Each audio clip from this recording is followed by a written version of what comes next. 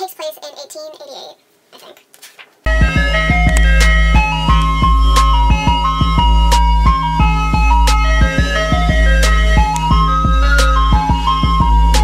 It's Jay, and today I'm here with my April wrap-up for 2019. I read a total of 12 books, so I'm going to be splitting this into two parts. This is part one with the first 6 books that I read this month, so without further ado, let us get started.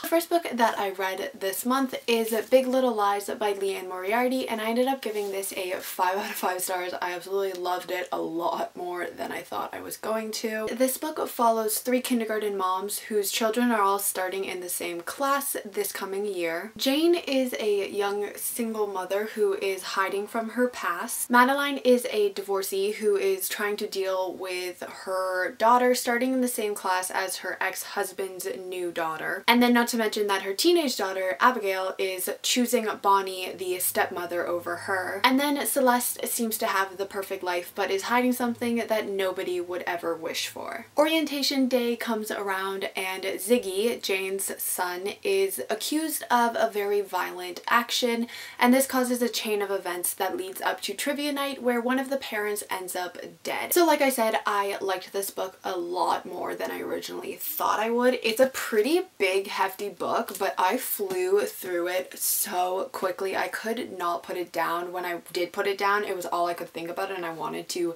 pick it back up so I could learn more about the story. I think that the characters, and especially the 3 moms, were such an amazing part of this book. They were really the highlight for me. I just really liked how there was such a big focus on female friendships in this book and how each mom stood up for the other moms in their own way, and they all challenged not only each other's views but also their own views on certain things, which I thought was really well done as well. I just really liked watching the 3 moms grow and develop as the story progressed, and I just felt so invested in these 3 women's lives, and I just needed to know what was going to happen with each of them throughout the entire book. They each had their own unique voice, which I really liked. It was very easy to distinguish who was talking. I love how this was basically just a murder mystery, but it also dealt with very difficult topics as well.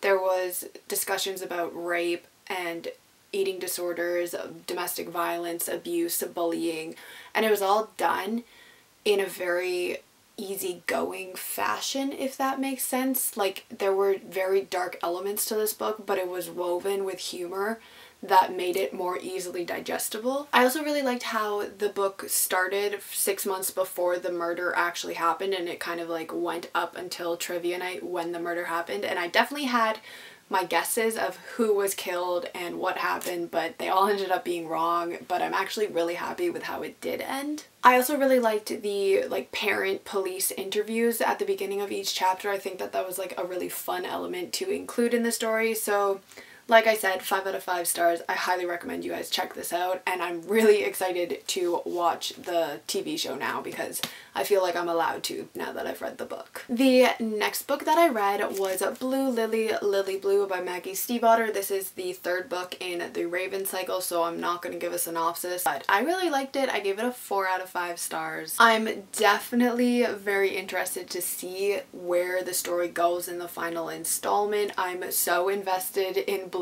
and her Raven boys, and I'm just so excited to see how it concludes. I also really loved the addition of the new characters in this book. I'm so excited to see more of Piper. I think I love Piper and Colin Greenmantle a little too much, but I really hope that they're back in the next book. Honestly, I would just love to have a spin-off series of those two. I think that their banter is hilarious, and I just love them probably too much. But yeah, like I said, I'm super excited for the 4th installment, and I don't own it yet, so I need to find a copy of it. The next book that I have is called How to Be Luminous, and this is by Harriet Ruder Hapgood, and I ended up giving this a 4 out of 5 stars. It follows Minnie and her 2 sisters who have always been eccentric, taking after their mother who is an artist. When their mother goes missing one day, each sister has a very different way of coping. Minnie finds herself struggling with her colors, seeing the world in monochrome. She doesn't know how she's going to be able to be an artist if she is unable to see colors, so she's dealing with that. But then she's also dealing with the fact that she is experiencing mood fluctuations that her mother experiences, and it's kind of scaring her a little, so this is her story. I think that this book does a very good job dealing with very hard topics to talk about in a very realistic and sensitive manner. It covers grief, loss, various mental disorders and illnesses. It covers how everybody deals with loss and grief in their own way. I really liked seeing how each sister dealt with the loss of their mother in very, very different ways, but they all ended up coming together to support one another in the end. I also really liked how this book dealt with mental illness as well as medication, and how it's okay to reach out for help if you need it, and that yeah, there is stigma around medication, but it's okay, and if you have the support system, then everything will be okay, even though it may be difficult at times. I also really liked how the author included like a list of phone numbers in the back if you are dealing with mental illness and who you are able to contact for help. I liked Minnie for the most part, except at times she definitely got on my nerves. I feel like a lot of her decisions and actions were very selfish,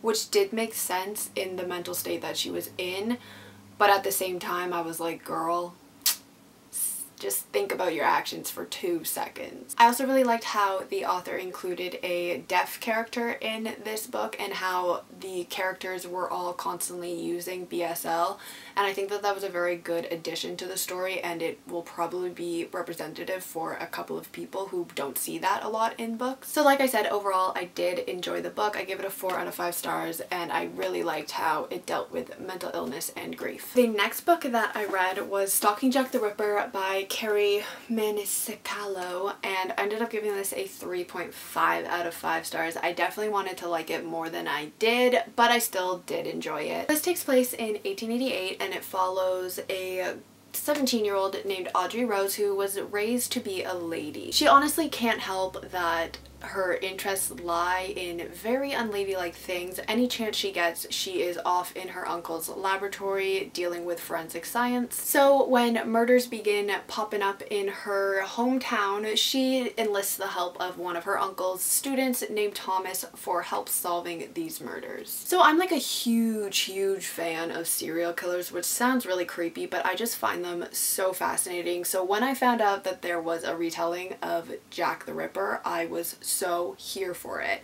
Unfortunately, fell a little short for me. I liked Audrey Rose for the most part, but at times she definitely got on my nerves. There were a lot of times where she just pissed me off so much. For instance, there was a lot of times where she was like the epitome of I'm not like other girls trope. It just got really old really quickly. I definitely enjoyed Thomas Cresswell, the love interest, a lot more than Audrey. I thought he was like the perfect mixture of like cocky and sarcastic, but also very charming. I really liked his interactions with Audrey and how sarcastic he was, because that's my personality. So if I could find somebody who is as sarcastic as me, here for it. I'm a huge sucker for slow burn romances, which this definitely was, and also the hate to love trope, which this was, so I was just definitely here for this ship. The major complaint that I have for this book was the pacing. I think that it was a bit off. At times it was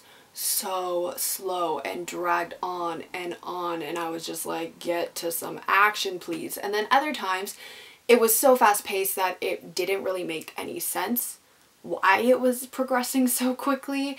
So I think that the balance between the two just wasn't really there. I also think that the ending was a bit rushed and it didn't really satisfy me, to be honest, but overall it was an entertaining read, so 3.5. So the next book that I have, if you follow me on Twitter, you know that I was not the biggest fan of this book. It's Furyborn by Claire Legrand, and I ended up giving this a 2 out of 5 stars, which I am so bummed out about because I thought I was really gonna love this because I read Sawkill Girls by the same author, and like blew my mind. Loved it so much. This one, so different, so boring. So if you are unaware, this book follows a prophecy that states that there is a Sun Queen who has the ability to control all 7 powers. It follows a girl named Raelle who has this ability but has been hiding it from everybody she knows for several years now. So when it is discovered that she has these powers, she is put on trial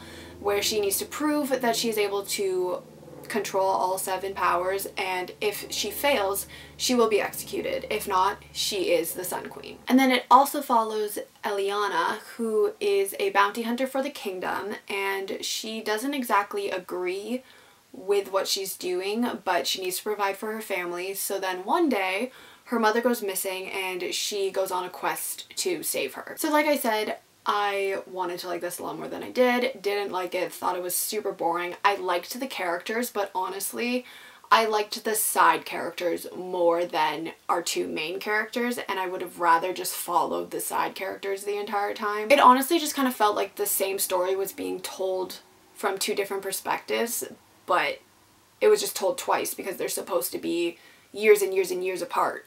So it just got repetitive really quickly for me, and I was just bored throughout the whole thing. So definitely a disappointment, but a lot of people do like this book, so I would definitely check it out if it sounds intriguing to you. It just wasn't for me. And then the final book that I'm going to talk about for part 1 of this wrap up is City of Lost Souls by Cassandra Clare. We are slowly but surely getting through the Mortal Instruments. I'm almost done.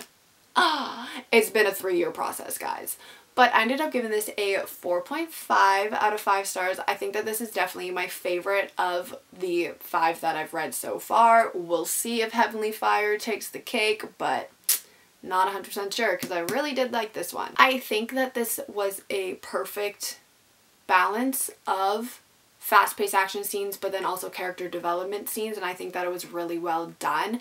I never wanted to put the book down, and when I did have to put the book down, I was constantly thinking about what was going to happen next and the characters and what was happening to them, and I was just very invested in the story. I probably would have given this book a 5 out of 5 stars if it wasn't for the incest storyline, because like, why? I just don't understand why these books have to have so much incest in it. I don't think that it really benefits the story at all, so I'm just not here for the incest. Clary is still my least favorite character. I don't like her at all. I think that she makes the stupidest decisions just because of a boy, and it just drives me crazy. I didn't really care for Jace that much in this book, but I do still think that he's funny. But I honestly didn't really care what happened to him. I definitely think that Simon is still one of my favorite characters. I just think he's a precious little cinnamon roll and nobody can tell me differently.